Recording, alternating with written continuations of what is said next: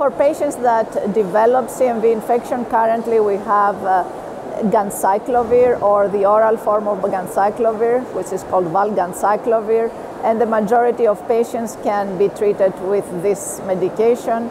Patients that have very low blood counts, the main side effect of valganciclovir is neutropenia, and so patients that cannot tolerate valganciclovir are treated with another CMV antiviral that is called foscarnet. This antiviral is administered only by vein and is causing renal toxicity. For this reason, we would like to have more better non-toxic drugs for treatment of CMV.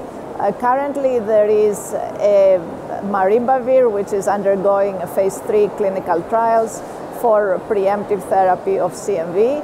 And also importantly, for patients that develop resistant CMV or CMV that is refractory to valganciclovir, maribavir has activity against these CMV strains and is also currently being studied in a phase 3 clinical trial for these infections. It is an exciting time in the field of CMV. We have known for some time that CMV infections have an adverse impact on survival after transplantation, stem cell transplantation.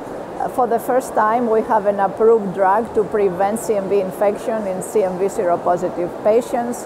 Letermovir was approved at the end of last year and is the first drug that became available to prevent such infections in seropositive transplant patients in the first 100 days after transplant. Well, for now, we have letermovir, so it's either giving an antiviral for the time that the patients are at risk until their immune system is reconstituted after transplant, or alternative, there are modalities to try and improve the immune system faster, and those are still under exploration.